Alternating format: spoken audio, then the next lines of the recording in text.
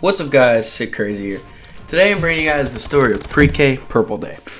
So this is Squeker Stories episode 4. So, obviously I'm in Pre-K in this story. And, so yeah, a little bit of a backstory. In preschool, the teachers always had a different color or a different theme for every day. Like one day was yellow, one day was orange, one day was blue. Different colors. Then there was Builder's Day and stuff like that, and then there was like just a bunch of different things, and it was it made my preschool a little bit fun. So today, this specific day was Purple Day. Now, I'm a 3-year-old boy, and I don't have anything that's purple. So my mom sends me to school in this yellow shirt with a fire truck on it. See, I mean, I was a firefighter when I was 3. But anyway, she sends me to school with this truck, with this shirt with a fire truck on it, and on it is a little deck gun, which is like the nozzle on top of the on top of the truck, and that's purple. But I started crying because I thought I was gonna get in trouble for not participating in Purple Day.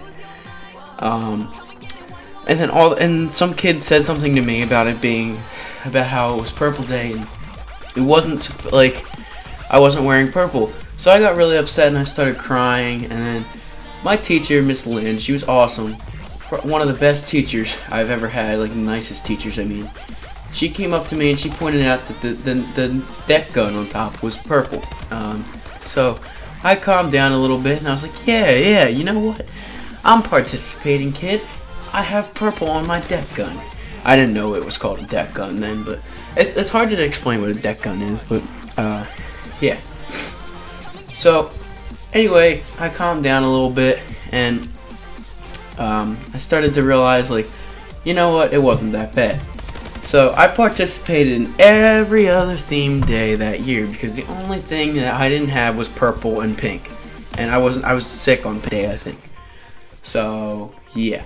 So, my mom learned my lesson about not dressing me the wrong color. I'm kidding. I didn't have anything purple, though. So, she felt bad that I got all worked up, but it wasn't really her fault because I didn't have anything purple. And I think I was more worked up that kid said something to me like, hey, haha, you don't have purple on, you're gonna get in trouble. And yeah, I think I was more upset about that than I was about my mom not dressing me in purple. But I'm still traumatized from that experience. Not really, I'm kidding. But it's seriously just a dumb story. But so what's your best memory from preschool? That's mine.